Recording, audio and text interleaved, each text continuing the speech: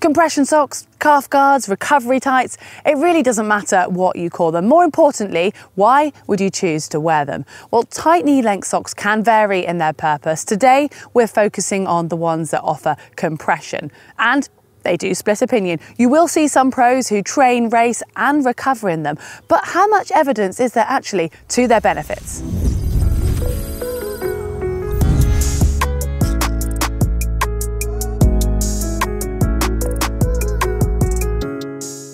In order for compression socks to actually do their job, they need to fit correctly.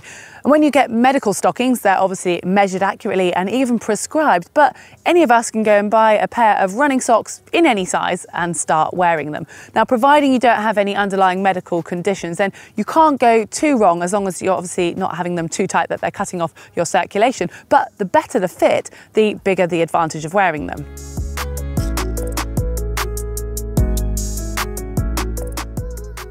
Unlike a patient lying in a hospital bed, as athletes, we're usually moving and therefore our muscles are contracting and relaxing, which is going to be aiding our veins and returning that blood back to our heart. And this is the aim of compression socks, and one of the reasons that they need to be graduated in their compression. Any decent compression socks will offer a graduated support, so they'll have more pressure at the bottom of the lower leg than they will do higher up. If you imagine a tubular type of sock, then that's actually going to have the complete opposite effect, because your calf is normally bigger than your ankle and therefore it'll exert more pressure at the top as opposed to at the bottom.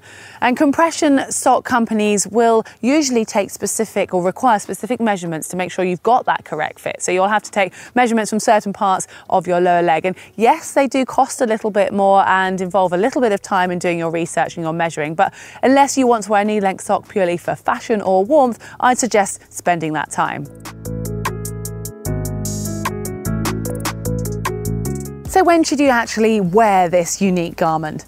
Let's look at whilst running first. You see runners and triathletes of all levels wearing long socks, and quite a few of the elite marathon and track runners are synonymous with wearing compression socks. And if an athlete is susceptible to getting sore calves or maybe has an injury, then it could help reduce that discomfort. And there is actually some evidence from certain research studies that prove wearing the correct fitting compression socks can reduce the oscillation at the calf muscle, so the amount that the muscle moves up and down, which in turn can potentially reduce the micro damage that's happening at that muscle from a race or a tough session.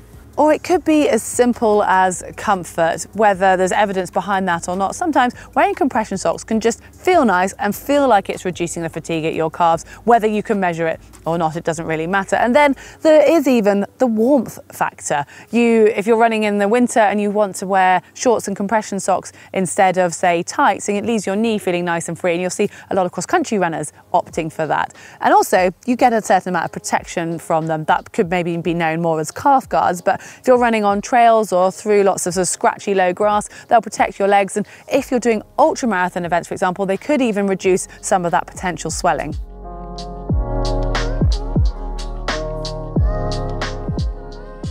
Many compression-specific brands will actually offer a different type of sock when it comes to recovery, as this is when your body's actually going to need more of the aid from that venous return, because naturally you're going to be moving less, and you've got the option of having a recovery sock or a recovery tight.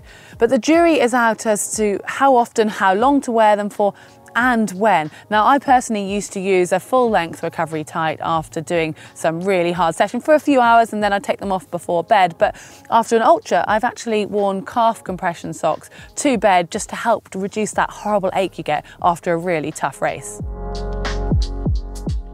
If you do want a more effective way of recovery, then you're probably going to need to look for something that's got a pumping style of action. So you can get those compression kind of big sock things that get filled with ice water and actually pump it around your legs, so help with circulation and are great at reducing that edema, but obviously they are more expensive and they're not something that you can just put in your kit bag.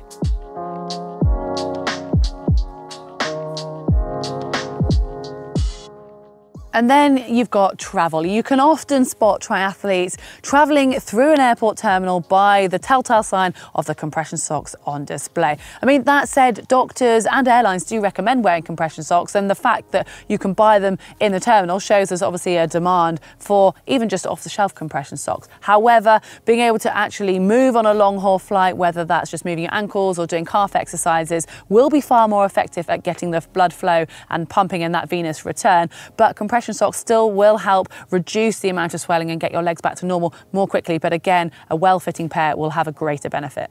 I've touched on the styles available. If you want to benefit from the proven research, you're going to need to make sure you spend a bit of time and money getting a sock that fits correctly and is the right type for you. If, however, you purely just want to benefit from the psychological factors, then that becomes less relevant. You've got options of whether you go for a calf sleeve or a full-length sock, and some people will prefer the comfort of a full-length sock, whereas some people might actually so love their running socks that they want to stick with those, and you can simply have a calf sleeve to go with it in addition.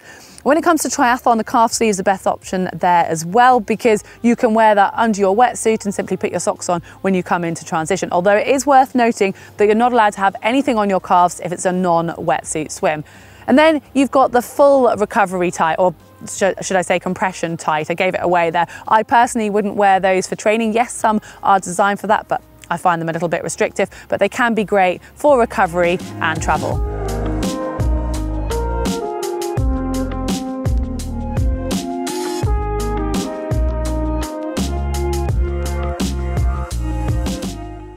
Long socks have another use in cycling and for some top-level elite runners: aerodynamics. If you've ever been to a cycling time trial and noticed lots of cyclists wearing socks, if you look closely at those, you'll see fine lines which are there designed to help reduce the wind resistance. And in fact, Eliud Kipchoge, in his breaking 2-hour marathon attempt, wore arm sleeves, and these were actually partly to help with those aerodynamics. But you will also see arm sleeves on runners when it comes to the cross-country season in the winter, and they're normally being used more for the benefit of warmth.